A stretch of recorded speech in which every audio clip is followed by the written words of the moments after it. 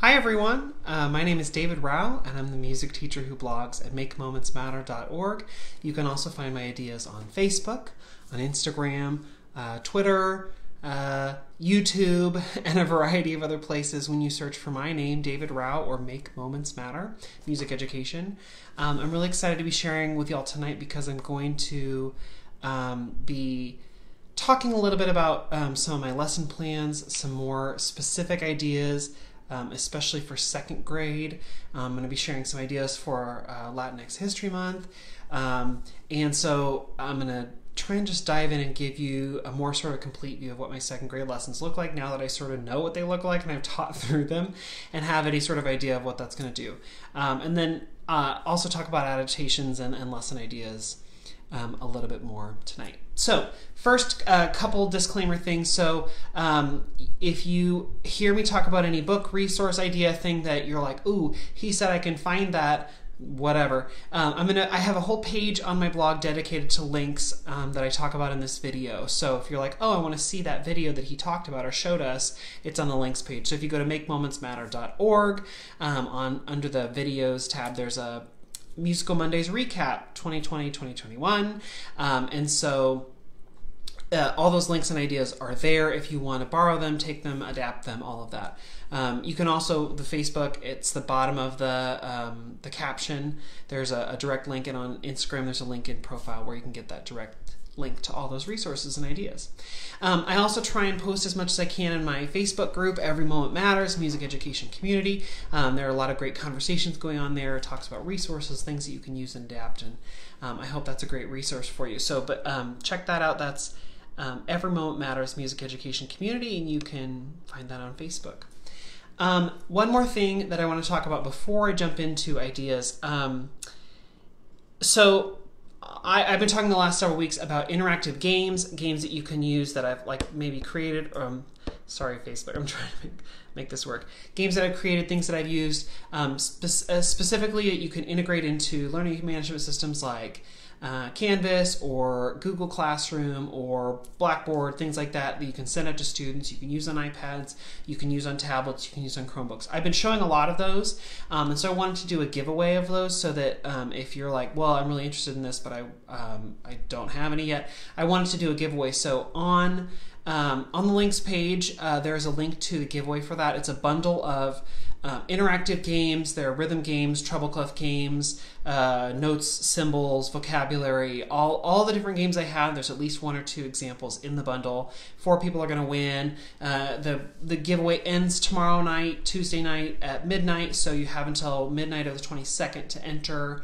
And I'll announce those winners on Wednesday. So that's on the links page, but definitely go and enter. Tell your friends, they can all enter, and 4 people are going to win. And it's just a bundle of interactive games. And like I said, they're fun because you can integrate them into all the things you're already using. You can use them in person in class. I'm going to try and show an example of how I do that today. But they're there if you're interested, and the giveaway is happening right now. So go check that out when the video's over, or bookmark it, save it, link it for later. Or if you're on watching on your phone, but you have your computer, go sign up now. Okay, so I want to talk just real quick about how can we connect with other people, because it's just something that's been on my mind recently, and this is just sort of, I got not a soapbox moment, but just something I've been thinking of. A lot of times I'll jump on Facebook, and I am in so many music teacher Facebook groups that my feed is just filled with comments and thoughts and whatever, and I'm scrolling through, I'm like, where are the dog photos? It's been a long day, but there are so many conversations happening, and so many of them are good. In some of the Facebook groups, I find that sometimes people are like, I need a resource for this, go. And I don't always respond to those because I'm like, there are 120 answers on there already. But what I've learned is if you need a resource or you need something or you have a question, so many of those groups have been around for so long, search the group first, because there might have been 24 different conversations on SEL things for the music room, or Latinx Heritage Month or whatever. So do a quick search first. Then the one thing I want to say to all the people commenting and asking questions is, just remember we are all in a different situation. Before COVID happened, when I was doing workshops all around, or going to state conventions and things like that, I met so many different people who are like, well, I teach in the classroom, or I am in a mobile, or I don't have a room, or I have a room and it's huge, or I have every instrument under the sun, or I have no instruments, or every kid has a laptop and a MacBook and a Apple TV. Like everyone has everything, and some people are like, we don't even have paper. You know, like everyone is in a very, very different situation. That was before the pandemic, and now we're in a place where some people are teaching hybrid, some people are teaching in person, some people are teaching only online. I mean, we're all in different situations. We all have different technology. So when you ask a question, or if you go to leave a comment, just keep that in mind, because some people are like, well, you could just do such and such, and well, I don't have any of those resources, so just sort of keep that in your head as you're asking questions or thinking like, wow, I really wish I could do that, but I don't have iPads. Or I really wish that I could do this thing, but I don't have such and such an instrument, or I don't have room. Or it's really easy to get in those Facebook threads and be like, well, I don't have anything, and just be like really frustrated or to see the frustration. But just go in there like with the mindset of like, I'm coming looking for ideas, and what can I get out of it, and how can I contribute and help others, and what does that look like? And so just some thoughts, especially because I've had a couple people come to me like, well, what do you do? And so it's great to have those conversations, but just, we're all working as a community, and just remember, and like I said, I think I have some fun perspective because I've taught in a couple different states in a couple different situations, and met a lot of people, and I don't even think there's a district in the country where from one building to the next, everything is the same. It's not, so just keep that in your head as we go through ideas and thoughts, especially tonight. So I'm going to share things that like I can do, or I am doing, that maybe you can't do, or maybe you'd have to adapt or change and try a different way. Always good to have that in your head of how can I adapt, how can I change, how can I take this and use it for my students. Okay, I want to talk about Latinx Heritage Month. Some people call it Hispanic Heritage Month. I've chosen to start calling it Latinx Heritage Month. A lot of people are doing that for a lot of different reasons, but you can read some really cool articles about that. It's still the same basic Heritage Month, but I'm just calling it something different to be a little bit more inclusive. So I want to share just some of the books that I'm using, and then talk about how I'm using them, because well, I'll get to that. Okay, so I have a whole list on Amazon of books that it's like an ideas list of where I can just collect all the books into one place, and I can share that list with anyone.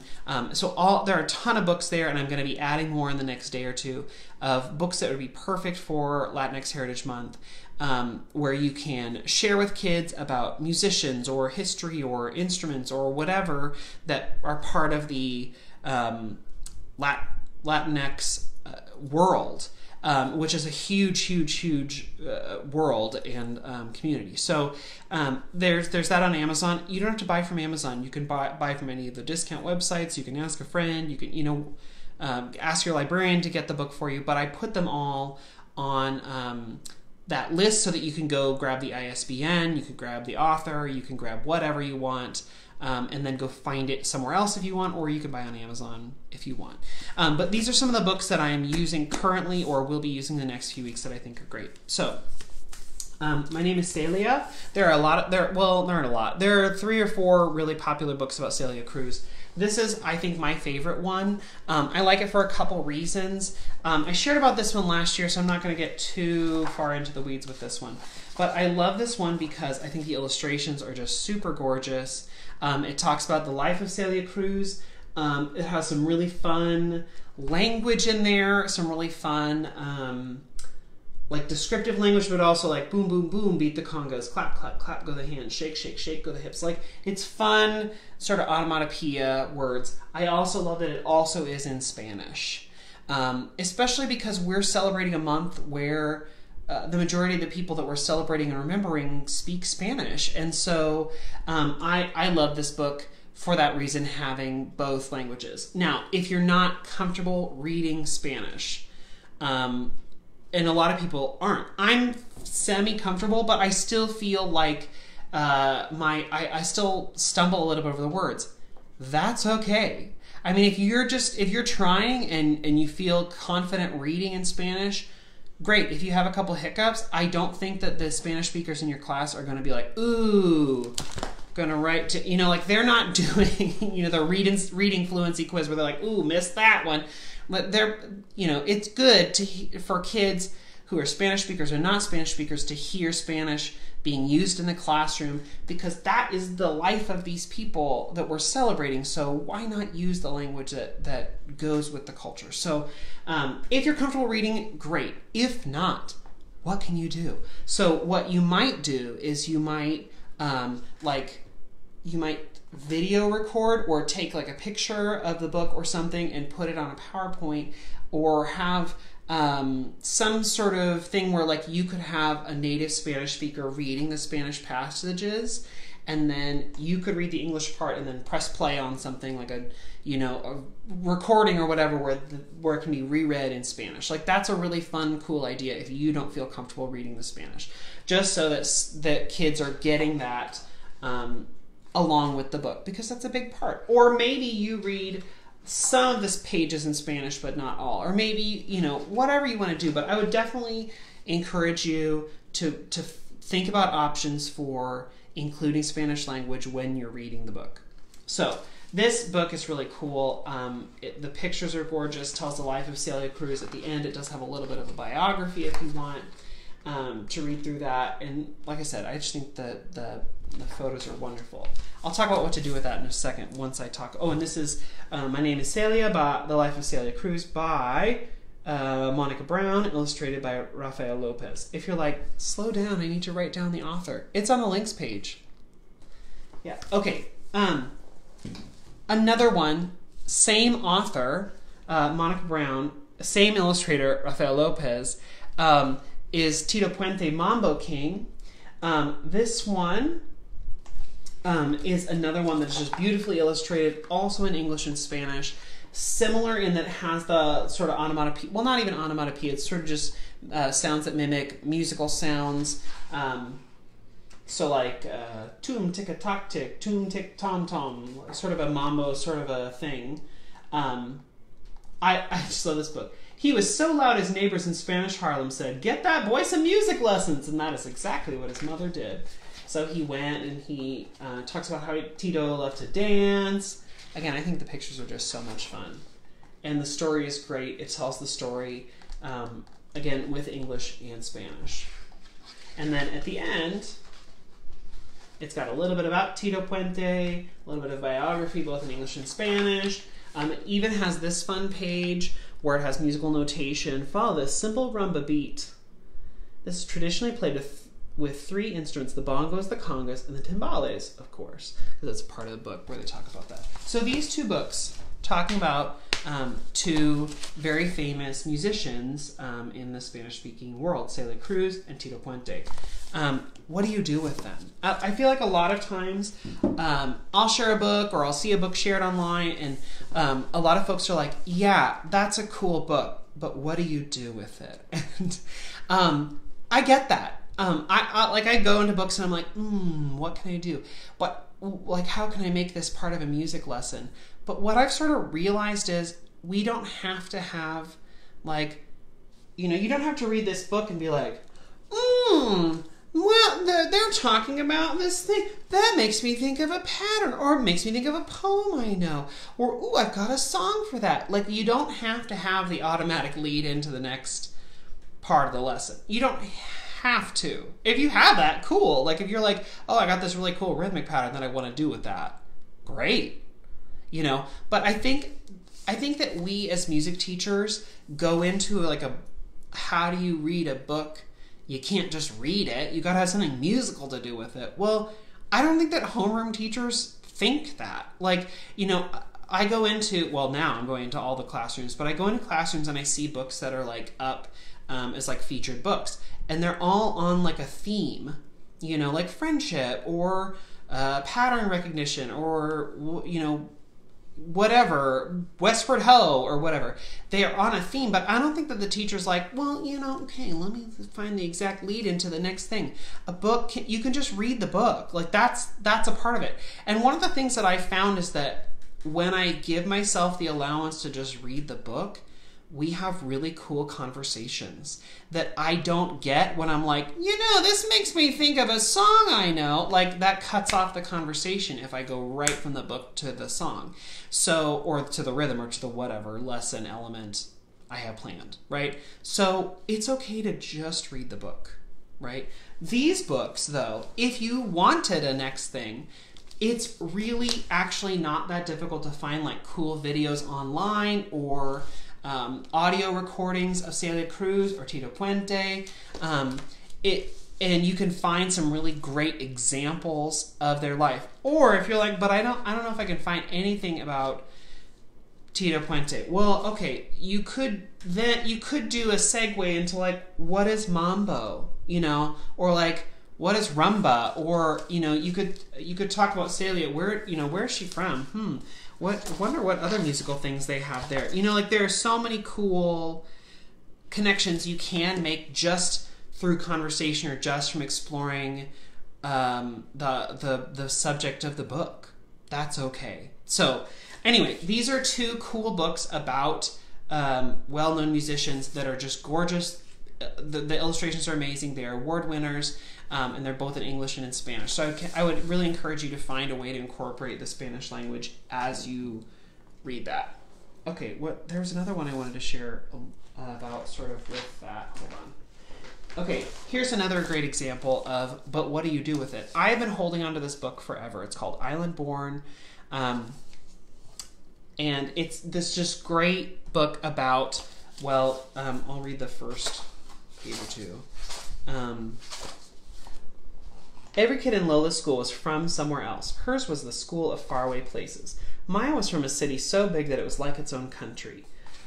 India and Camilla were from a stony village at the tippy top of the world. Mateo had lived in a desert so hot even the cactus fainted. Nu was born in a jungle famous for its tigers and its poets. And Lola was from the island. So it goes on, and it's sort of like the teacher gives out this assignment where you're supposed to draw a picture of the country you're originally from, your first country, and bring it in tomorrow. And she's like, but I left so early, I don't remember what it was like. And people are like, well, what do people around you remember? And so she goes and she starts asking, you know, all the other kids have these cool stories. She goes and she starts asking people in her community, well, like, what was it like? And they explain in sort of their own way. And it's a really beautiful explanation of people talking about history and culture in their own way through their own perceptions. It's a really cool book. But I was like, well, what am I going to do a musical? But there is so much that she talks about, like, oh, our culture, there was music everywhere, you know, like, I think that it's cool to, like, incorporate, like, well, you know, what is it about, and where are they from, and, you know, learning different cultures, like, even if, like, I'm not originally from there, or, like, she's like, I'm from there, but I don't remember, and so, like, how do you learn about culture? How do you learn about those things? How do you take those pieces that you get from all the different people and make, like, a tapestry understanding of what that place actually is? And so I love that when they're talking about it, they talk about how much a part music is in the culture, but also just talking about the culture. So you don't have to have, like, that, I'm going to take this in a special musical direction, we're going to talk about form. Like, this can just be incorporated into a whole unit about understanding other cultures, or trying to get more comprehensive view of what makes a culture, what makes a people, or, you know, like, it can be a part of that lesson framework. And this is the year where we have all the time to do that. You know, like, we have the time to incorporate those little fringe things that maybe we haven't done before. Like, I don't know how I'm going to do that. And it's okay to read some of these books and make them a part of that bigger conversation. So as I'm talking to my students about Latinx Heritage Month, I'm going to read this book, and I'm going to talk about the island, which they talk about as Cuba, I believe. It's been so long since I picked this up, sorry. They talk about it, and they like give this idea of all these people seeing what the culture is like and how they came together, and oh, let's see, where's this other part? Yeah. Oh, they're fighting the monster and all the things, and how, like, I mean, just as they're standing looking, like, the the flowers and the foliage and music is popping out everywhere. Like, you can just talk about how that's a part of the framework of the culture. And anyway, so this just another cool book that, like, you don't have to have like that next musical thing to do for a book to be worth using in your class. Okay, so those 3 books are on the links page if you want them for the Latinx Heritage Month books. A couple more that I think are really, really cool. So The Best Mariachi in the World, I shared about this one last year. This is about a little boy who wants to be in the mariachi band, but he can't play instruments and he's afraid that he can't. Oh, sorry, it's so shiny. He's like, how am I gonna... I can't get it to not shine on the thing. I'm so sorry. So it's about how can he be a part of the mariachi? How can he, how can he jump into this world? And because he can't play anything, but he becomes the singer of the group. And that's something he finds out later. It's just a really cool story, and I love it for a lot of reasons, but it is great because mariachi music is something that a lot of our kids can connect with. Either like, oh, I've heard that, or I've seen the people wearing those outfits, or I've seen those instruments, or this sounds familiar. So like to use this book, it helps you place mariachi music as like a valid musical form that, like, yeah, you should be in mariachi, but also like helps kids identify what that is. Like, oh, I've seen that at a restaurant, or I saw that on TV, or it helps making those connections. And also, I also love it because the kid is like, I'm failing at all these things. I can't play the trombone. I can't play the guitar. I can't play whatever. Like, singing is important too, So like it helps. And also, it's a kid protagonist. So I love that when the kid is the main character of the book. So The Best Mariachi in the World. This one's written by J.D. Smith. Okay, let's see. And another one. I shared about this one last week, but this is another last year. Dancing Hands. This is the story of Teresa Carreño. She was a little girl who was like a prolific pianist. Became a composer, became a performer. She played for President Lincoln. She lived in Venezuela, and then her family, they left because there was civil war, and guess what? They showed up in the United States during the Civil War. She really had a rough life. It was a really rough life, but she persevered. She kept doing her thing. She kept playing. She kept getting better and better. Became very, very, very well known. And this is just another gorgeous book that talks about her life. Has a child protagonist. And there are so many ways you could jump off from this. You could talk about composers through time. You could talk about female composers. You could talk about the piano. You could talk about, whatever. There are so many different things that you could do with this book. It's another great one to incorporate, or even just to read, because it talks about like perseverance through a really tough time. So all good reasons to read the book and to add that into your lessons. I have a ton more books on that Amazon list of books that you can incorporate. I've got a bunch more here that if I have time, I'll pull out and show you. Some are songbooks that are illustrated songbooks, not that we're probably singing in the classroom, but like maybe on a video, right? Some are, just fun examples or great stories, but just think about how you can incorporate into books into your lessons, whether you're celebrating or highlighting Latinx Heritage Month or not, which I saw somebody talk about. It's September 15th through October 15th. Whether you're celebrating it or not, these are great books to incorporate really any time of year, and there are a lot of fun ways to incorporate it, whether you're just reading the book, which is totally fine and valid, or whether you're bringing it into some sort of musical rhythmic aspect or something else. There are a lot of cool things you can do with these books. Okay, so that's Latinx Heritage Month. If we have time, I'll share a few more books at the end, but I suspect I will run out of time. So I wanted to share a little bit about second grade lessons this week, what I'm teaching, how I'm teaching it, what that looks like, and give you a little bit more of a perspective on that.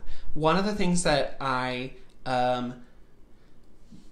stumbled upon this week that was like, why haven't I done this before? I'm going into the classroom. I have like my lesson plans at this point are just scribbles on paper, because I've had to change and adapt and do things so often. So I don't have them like in a book or anything right now. I just have sort of loose leaf papers, one for each grade level. And so to make them easier to grab and find, but also as I'm going to classrooms and I'm thinking about like, I got to hand wash in and out, like how I'm going to keep things clean. I realized like, oh, why don't you put your lesson plans in these dry erase pockets? That's a great way to organize, because one, I can color code them for the grade level. Love that.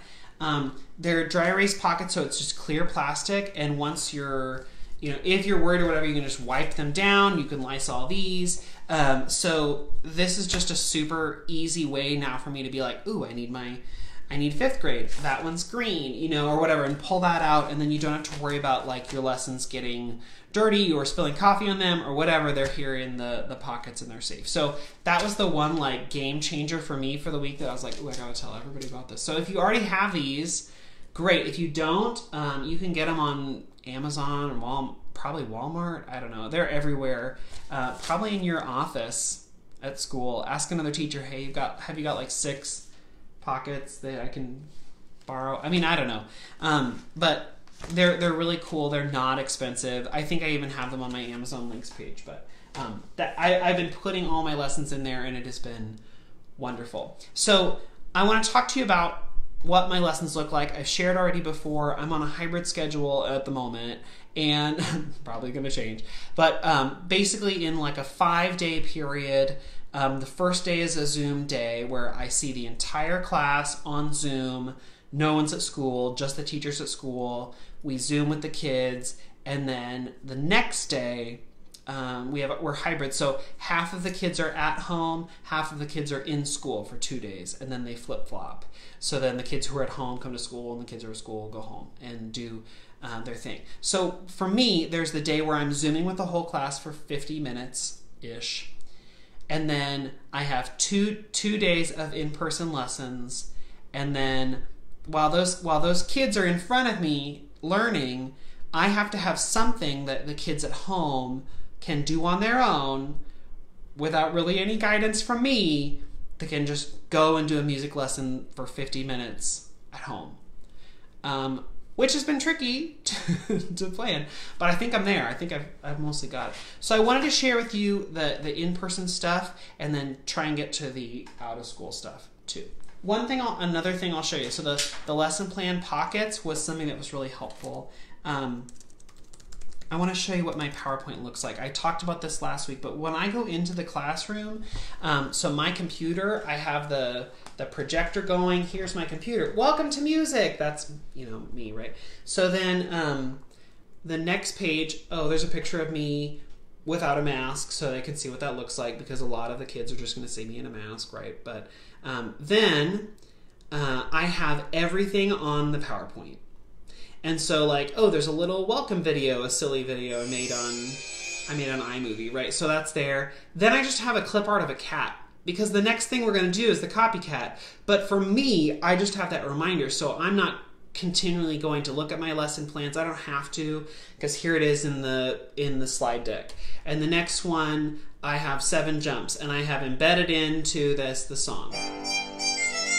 Right, and then I know the next thing is rickety, rackety, rockety, ree. But it's here on the slide deck so that I'm not running back and forth to my lesson plan. I'm not touching my computer when I'm in the classroom as much with kids. I'm away from that. So I just have my clicker, and it just goes. If I can embed a song, I embed a song. If I have a video, I try and embed it. If I have a video where I have to go online, I put a link on the thing so that I can just click and go, right? To save myself time, to save my sanity as I'm going through the class. They are not fancy slides. Not fancy. Let's see if I can click through. Oh yeah.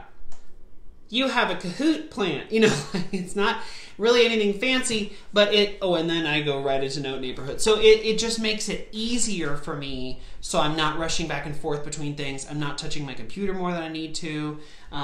So it's just sort of simple. I know back in the day, a lot of times when people would use smartboards, sometimes they would just load up their smartboard slide deck with all the stuff they're going to do, so I can just click through and slide through and use it as like sort of a big note reminder. And so that's sort of what I'm doing, and that helps me stay organized. It's a thought, if there's something you want to do. It doesn't have to look fancy. It can just be a background and the words. That's fine. But it helps me stay on track. Do I normally see kids twice a week for 15-minute each classes? I do during the pandemic. I will this year. In a normal year, no. I would see kids twice a week for 30 minutes. I would see the whole school in a week, twice. But this year, it's different. I have one class, one homeroom per grade level for 5 days. First day's a Zoom day, and then 2 in person with 2 at home, with 2 digitals, 2 days in person with the other kids doing digital lessons, and then we switch. So, no, this is not normal. But let me go through my lesson plans. I see people already asking about some of the lesson things. I'm going to just jump through and talk about sort of how I'm adapting and how I'm using it. So the kids come in, I hook up my computer, I AirPlay, we get going. The first thing, we have a little welcome video. I pull out my cat, Tabby the cat, and before I even get to the in-person stuff. So the online lesson to like get us going for the week is my way to introduce myself. I'm new to the school this year. We sing and learn Aiken Drum, and the kids get to sort of help create Aiken Drum, because if you know Aiken Drum at all, that's the whole sort of point of the lesson. I use that 50 minutes to talk to them, to say hi, to introduce myself, to learn and sing Aiken Drum, and then sort of go from there. Kids get to create together. We also spend time so that they can get Nearpod downloaded on their iPad, because they're going to need it for their at-home lessons. And then that's basically all the time that we have in that Zoom class, because it takes a long time to get kids in, to figure out who's there, do that whole thing. So that's my online thing, but it launches us into the week. It's a sung thing. Anytime I have at-home time, I try and do a song, because I'm not singing in school. And so it gives us a way to do that, and also a way to collaborate and create together. I use my favorite folk song set that I did for Aiken Drum to give a little bit of history, to have visuals that for the whole lesson, and to sort of guide us through. And that's what I do for the at-home lesson. So then the next day, some kids are working at home, and I'll talk through the at-home assignments of the things that kids are doing on their iPads at home in a minute. But I'm going to start with the in-person lessons.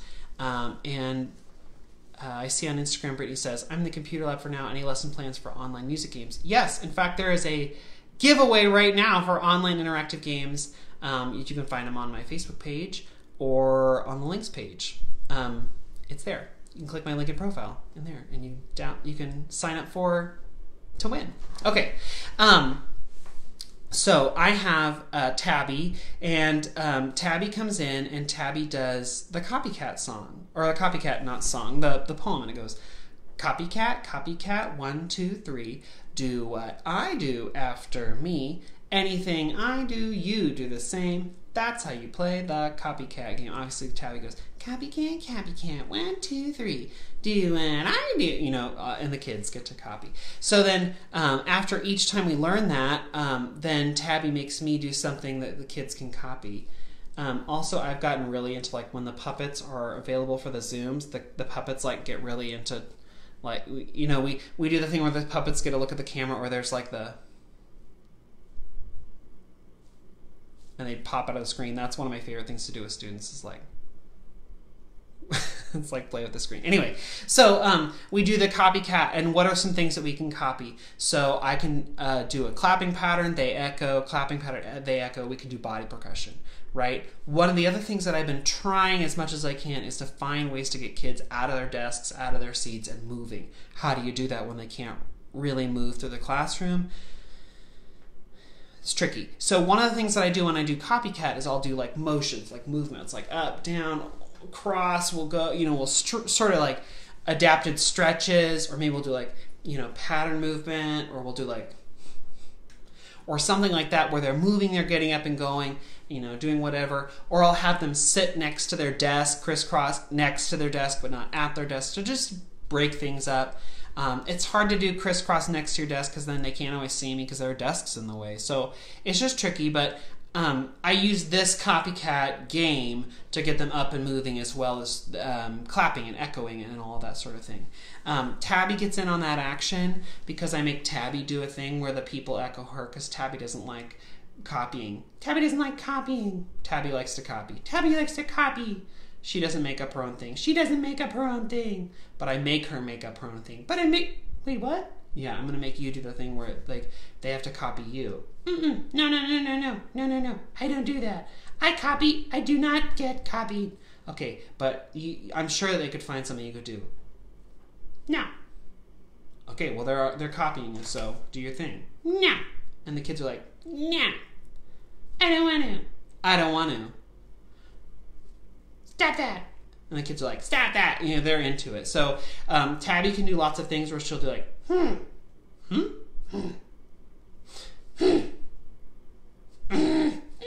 you know, like she can do whatever. There are lots of things that Tabby can do that the kids can echo, and the kids like that. It breaks up the lesson that they're copying the cat. They're not copying me. But there are so many things you can do for copying, especially movement, especially to get kids up and out of their seats so that they're not just sitting at their desks the whole time.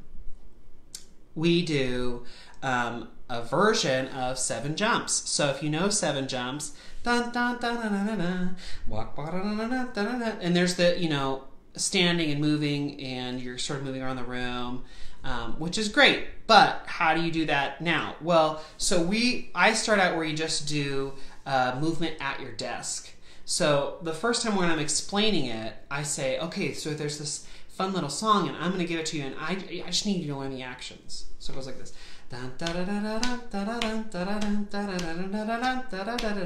Can you just keep the like your hands or feet, and they're gonna walk on your knees? Okay, let me try that again. Oh, that's great. Okay, the next part goes like this. Oh,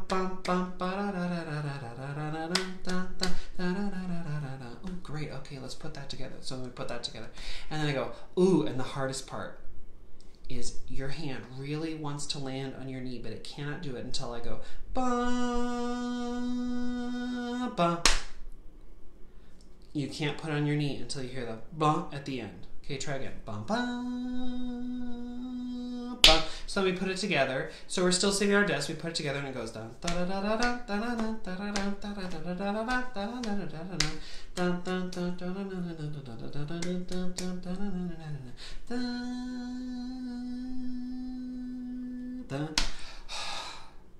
And then we'll do it a second time at our desk where I say first hand, now your second hand. Oh man, that's so tricky.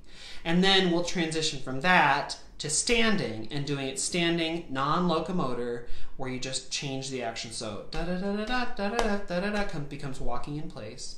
Clap, clap, clap, da da da da da. So you clap, clap, clap, then turn around. Clap, clap, clap, then turn around. So then, if this turned into your feet walking, then going ba ba turns into your foot above the ground, ba ba, and having to put your foot down on the ground. So then you just transfer the actions. The song for 7 Jumps, I think, is on the Shenanigans album. It's on Spotify, I think, but you can also get it, I think, in Rhythmically Moving Volume 2, and also I think it's on the Shenanigans CD, and I'm also pretty sure it's on YouTube. But you can get that song and use it, and it's super fun, but it gets kids up and out of their seat, again, right next to their chair, because they can't really move around the room, but up in their chair, and they're doing non-locomotor movements, and it's getting them up and moving and listening. And so I really like the 7 Jumps for that. We do Rickety Rackety Rockety Ree, which many of you know the poem. Rickety Rackety Rockety Ree, will you say your name for me? And I point to a kid and they say their name, and then we all say their name. Normally I would do that in a seated circle around the class, and I'd hand around my yarn ball, and whoever has the yarn ball gets to say their name. Can't do that. So instead they're sitting at their desk, and I say whoever I point to, they get to say their name. Rickety Rackety Rockety Ree, will you say your name for me? Jennifer. And then I go, Jennifer, and we all get to say it, right? So then I go around the room, and and each kid gets to do their own thing on day 1. When we get to day 2, I'll tell you how I change it. But it's just, instead of, going around the circle, whatever, we're just going around the room. The kids still get to say their names. We all get to say it after them. We do a quick vocab on what is the difference between forte and piano. We talk about, you can also then take the word forte and use like its initial, just the letter F. The symbol F means forte and just the symbol P means piano. And we talk about those different things. And then I show one of my favorite videos of all time. And it is the artist Bjork, who is an Icelandic musical artist. And she does, well, here, I'll just show you here. She does this really, really crazy video called It's Oh So Quiet. And I'll just show you a tiny bit here. Ooh, that got really bright. Oh, yeah, here, I'm going to zoom through here. So it's a super fun little song.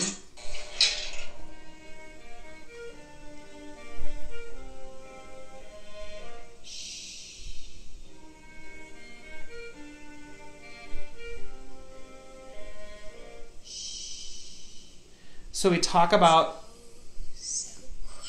quiet and loud. What part is this? Is this forte or is this piano? Well, this would be piano. This is the quiet part. Ooh, sorry. And so peaceful until you fall in love. What part is this? Oh, it's the forte part.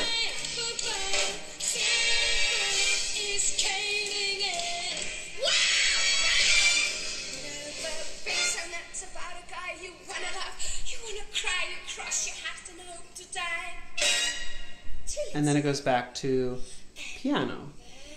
So the video is super fun. You can get it if you have a DVD of all of the music videos of Michel Gondry, who is a music video director. But if you don't have that, it's also not streaming on YouTube. It's been on YouTube, off YouTube, on YouTube, off YouTube, taken on and off because of copyright. But you can find it now on IMDb, of all places. It's there. You can show it. You can make it big on your screen.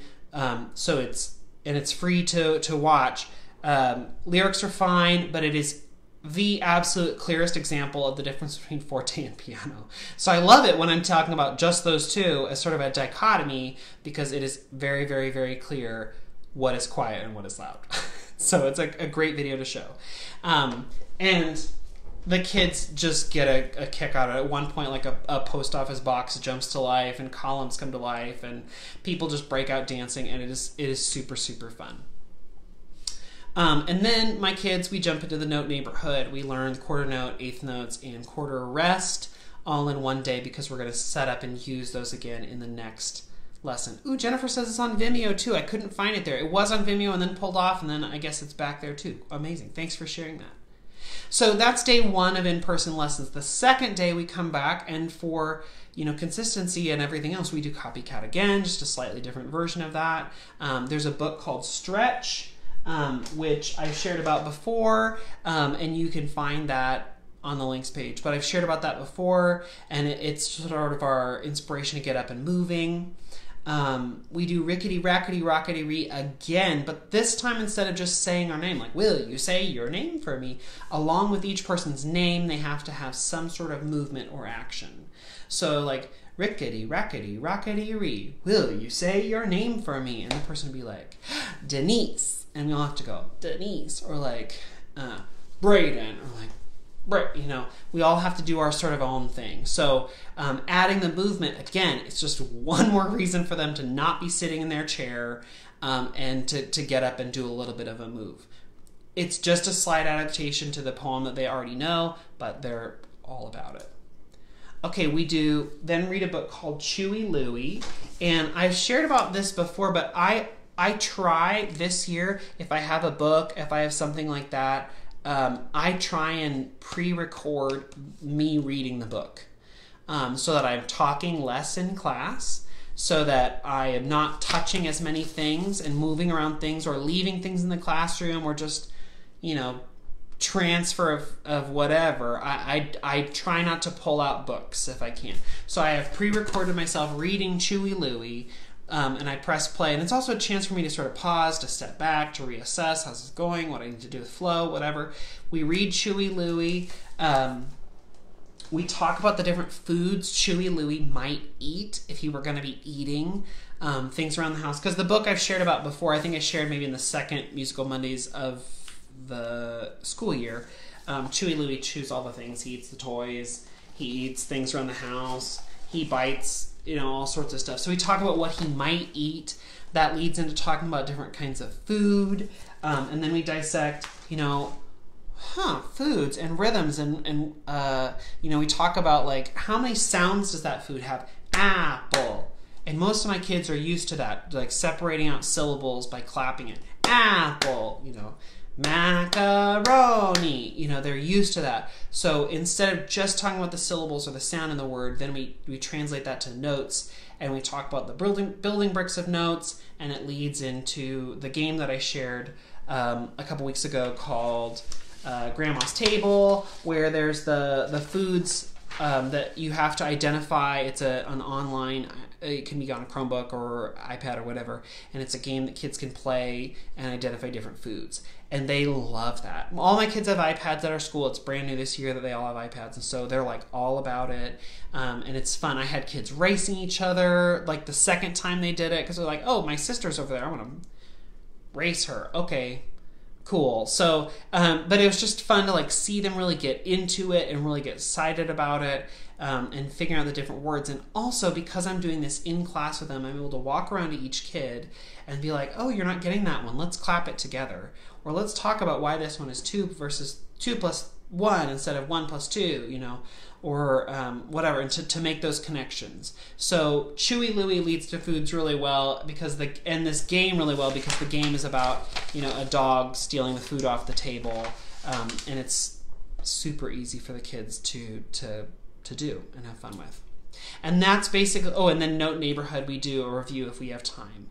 And that's basically all the time for those 2 days, those 50-minute lessons. That's basically all we have time for. I want to show you the digital versions, because while I'm in person with those kids, I have other kids at home doing digital lessons. So I shared a little bit about this, but I just want you to see it, because I don't want you to think that like my lessons are really cool. Like I'm proud of them. I think they're really fun, but I want you to see the elements that go into them if I can show them to you. So I'm using Nearpod. Oh, why can't I? There we go. I'm using Nearpod, which is an app. It's a free app. Sorry, Instagram, I'm going to try and get that. There we go. It's ooh, okay. Oh, now that's going to be backwards. Hold on. I got to figure out how to flip this again. There we go. So it's a free app.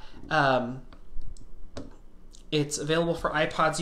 Or iPads. You can also use it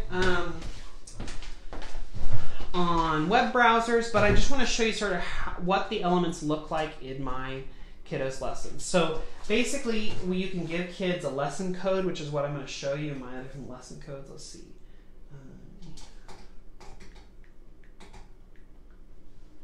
Okay, so this is what kids would see. Welcome to music.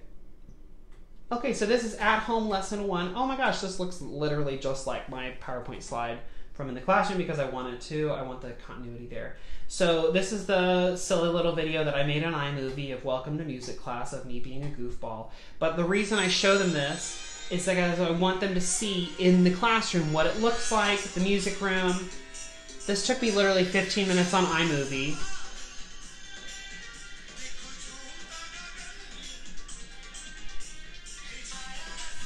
This is me being a nutball. Okay, so I'm gonna stop that before I show too much. Anyway, so that's what they see. But again, it's just a reason for them to see the music room, to see me with my mask off, all that. Then we get to sing. This is me teaching the song Ram Sam Sam. This is just me pre-recorded singing the song. It's just a few minutes long, but they get to sing through and sing with me. Hi friends, I'm excited to sing a new... So again, I'm just, as much as I can at home doing singing, this is what we're doing. Your Name is a Song, I recorded myself reading the book and sharing about that, so that's in there. This is really cool thing about Nearpod. It says, I love the book Your Name is a Song. What would it sound like if you sang your name? Record yourself singing your own name or the name of someone in your family. And actually, I was able to record myself here. I love the book Your Name is a Song. What would it sound I just did that because a lot of times, especially if this is like second grade, if I have a struggling reader, I don't know that they can really read that, you know, or that they would be looking for that, but they'll probably be looking for a play button. So being able to add in that voiceover is really cool. And then they can record themselves singing their name, and it'll submit to me. So like, Mr. Rao, you know, however they want to sing it, they can listen back to themselves. Mr. Rao. And then when they're ready, they can submit, which is cool. There's this video series from the Sydney Opera House called Who's in the Lift, with the elevator, and the kids get to go and see who's in the elevator. It's like a secret inside. Let me just play the first part. At the Sydney Opera House to meet someone special, but we don't know who it is. All we know is they're in the lift. So it's a super cute video series, and every time is someone different. Find out who's in the lift. And this time, it's an opera singer. Hello.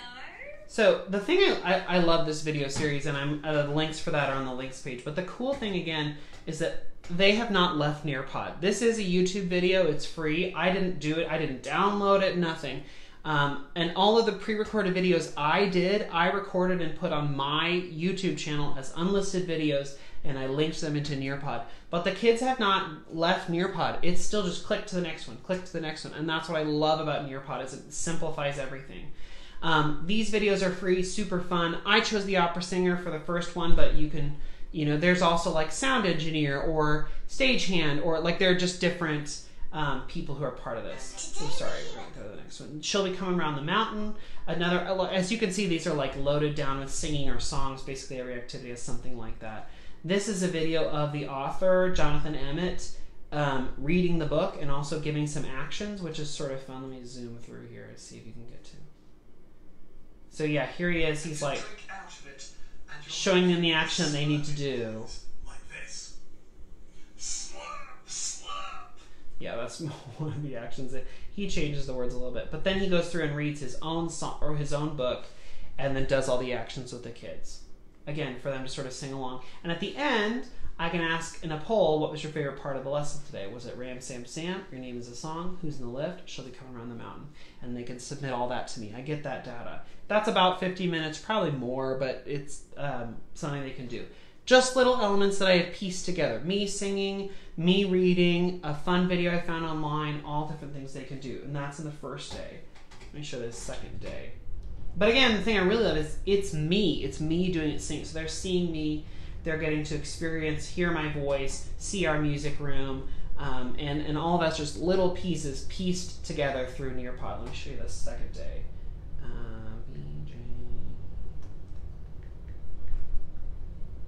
So, lesson 2, right? They get to add their name so I know who did it.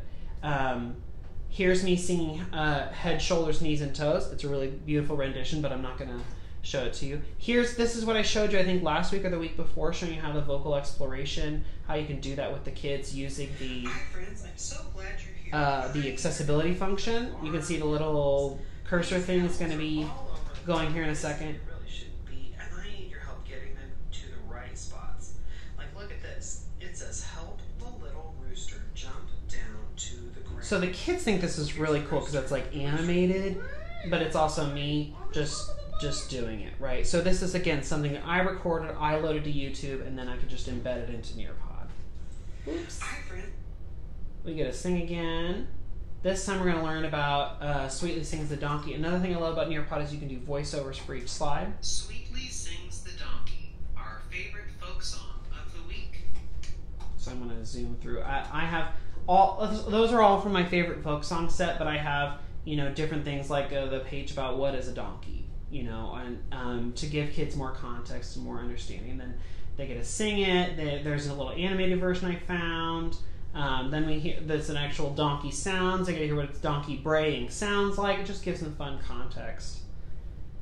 I do a lesson on solfege where we talk, sing through so, mi, do, and la, I think, in this one. And then another cool thing Nearpod does is I can have a matching lesson. So they get to match the syllable to the symbol. And this time I'm giving them the symbol with the word on it, just like they saw in the video. But next time I will be just doing the hand sign and not the little symbol on the side. But it's a fun little matching game that's a part of Nearpod. Instrument close-up. In this one, there's another video from the Sydney Opera House called George Meets the Orchestra. And so George, this little young boy, gets to go around and meet the Sydney Youth Orchestra, see the different instrument families. That's pretty fun to do. And then there's a read-along version of Sing and Dance in Your Polka Dot Pants by Eric Litwin. There it is. And at the end of the lesson, there's another, what was your favorite part? They can submit that or not. And then I have a goodbye slide. And that's it. Those are my online lessons. Let's see if you've got any questions here. Turn this back around. Yeah, sorry. Okay, so just as like a final follow-up, a couple ideas. None of the things on that Nearpod are like life-changing or fancy. It's just, a lot of it is just me singing or me taking them through things or me whatever. My thought with planning lessons for at-home learning was, well, I don't want to have a lot of text of like what they have to do. I don't want them to have to like read or get an adult to try and help them. And probably a lot of what I want them to do is like sing and experience and hear. So the Nearpod lets me just put it all into one long slideshow, and I have just all of that in one place, and they get to just go through it really seamlessly. All they have to do is hit next, and they go to the next thing, next play, and they either sing along with me, or they can sometimes do the little interactive games. They can expose to new content around the world. Like, I can't take them to the Sydney Opera House, but those videos do.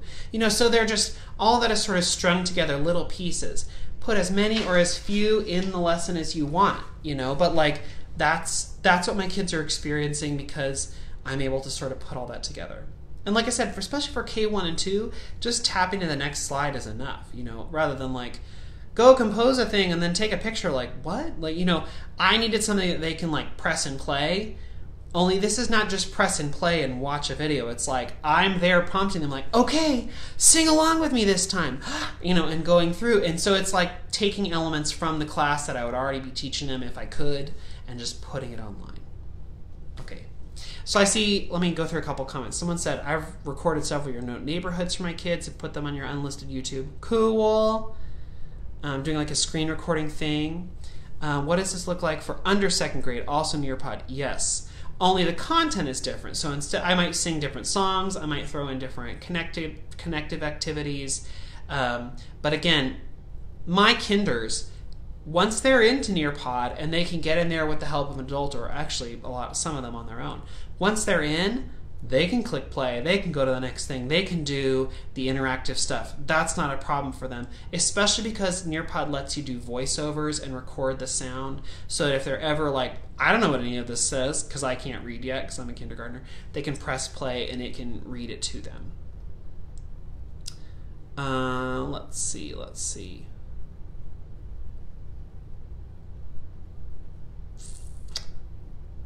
I don't see any other sort of questions about the Nearpod stuff, which is great. So for my thing is, again, this setup works well for me because I see like one homeroom on Zoom, and then I see 2 days of in-person learning while the other kids at home are doing the online lessons, and then we flip-flop. And then I don't see those kids again for like 5 weeks. So I'm trying to pack as much as I can into those 2 days of at home and 2 days into in-person, so that they can get as much, because I'm not going to see them for a long time. Can Nearpod work for blended and in-person learning and virtual at the same time? Yes, it can be adapted, but that's not something I can answer in the next couple minutes. It's sort of a longer question. How long does it take to create the entire Nearpod lesson? It depends on how much you put into it. If you have a lot of videos, if you stop and start over when you're recording videos, which I don't do, like, oh no, I messed up that lyric, I'm going to start the video over. I don't do that. But if you take all those little elements, it doesn't take long to put the videos together into one sort of bigger thing. If you're just putting together different parts. If you're just pre-recording or finding different elements and snippets and putting it together, it just takes a little bit of planning. Okay, bye Instagram. I'll see you all next week. Thanks so much for joining me tonight. So it really just depends on what you do, how you craft that together, how you do all of that. But Nearpod is really simple to use. I think you could do something similar on Google Slides. I don't know. I'm not familiar with Google Slides. But Nearpod makes it seamless. And because it's its own app on the iPad, and because they never have to navigate away, it makes it really easy for kids to just go from front to end. Even if they're singing along or doing interactive stuff, they never leave the app, and they're just, it's simple to click through. So that's why I love Nearpod for that reason. It's one of the things I love. And there are a lot of cool interactive functions too, but I just love it. It's super simple for me to plan and create and go. And I've gotten a couple emails from parents like, we sang along with you at home. Like, cool, you know, like that's the point, is I want kids singing, and I couldn't find another way aside from recording myself and putting that into snippets of giving them the sung parts of my lessons that I would normally do if I could at school. I didn't know how to do that at home if I wasn't like live with them, and I knew I wouldn't be. So this gives me the opportunity to sort of bring that live classroom experience to their self-directed lesson. Does Nearpod work on Chromebooks? It doesn't have an app for Chromebooks, but you can send them a link, and they can do it in their web browser. With anything, you could even do it in the web browser of your iPad if your school won't let you download the app or whatever. It works in browsers, but it works really well on the app. But it doesn't have to be on an iPad. It can be on a Chromebook. It can be whatever you want. And Nearpod Silver, which is like the baseline, is free, so you can go in and play around. There's also a library on there of like pre-made lessons that someone else has done that you can like download and use. So go in and try it and play around and see if you can like open it in a web browser. How does it work for you? Or what are the interactive elements or whatever? You can do all of that for free. Can you share a lesson with someone? There isn't much on Nearpod for music. There are some things, but yeah, there's not a ton yet. You can share your lessons with other people. It just depends how you do that, Jenny. It's sort of tricky. My kids use it on Chromebooks, and it is also an app within Canvas. Yes, and it integrates with Canvas. I forgot to say that. Anyway, I'm not a Nearpod ambassador or anything. I bought it. I bought the gold subscription, and I've been using it, and it's been working so well. And I'm planning to put all my sub plans on there so the sub can just click through and do the same thing, because so often I get subs who can't do that. But you can do self-directed lessons. You can do where you push out and the kids do the pace that you give them. It has a lot of cool functions and different adaptations. Anyway, I'm out of time. I'd love to talk more about Nearpod. If you have questions, add them into the Facebook group. Every Moment Matters Music Education Facebook group. And don't forget that the interactive game bundle giveaway is going on right now. You can find it on my Facebook page. You can find it on Twitter, on my Twitter, or it's on the links page. And you have from now until Tuesday night at midnight to enter. You can share it with all your friends. They can all enter. And actually, if you share it through Facebook or Twitter or whatever, you get an extra entry. So go, have fun, share with other people, and hopefully you'll win, because 4 people are going to win. Because I know those interactive games are fun, and a lot of people, I want them to have the opportunity to use them. So, okay, thanks so much for coming along with me tonight. I hope I'll see you next Monday for week 7 of Musical Mondays. And if you have any questions, shoot me an email, makemomentsmatter@gmail.com, or find me on Facebook. All right, everyone, have a great night.